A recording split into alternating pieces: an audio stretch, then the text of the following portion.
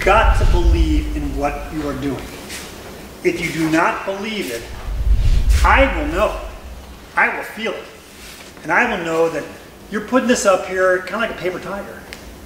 And I will go through it because I believe in my shot. Do you believe in your shot? Do you believe in your block?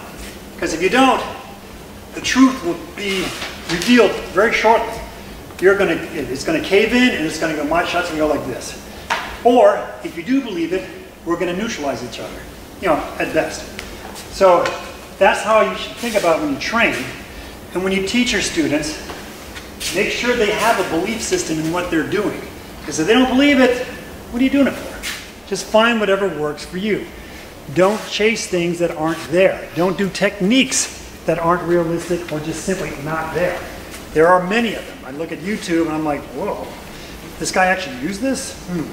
So keep in mind, keep it real. And again, whatever you do, you've got to believe it.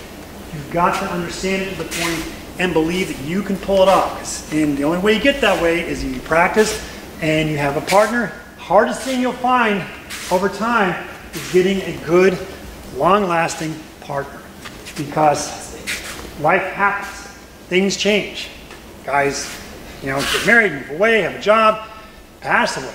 You know, one of my best partners, favorite partners, passed away when he was in his 30s. Unfortunate, but these are part of life. So whenever you have someone who you train well with, cherish it. It is sacred. It is that time you're allowed to have with a person to train to your best ability.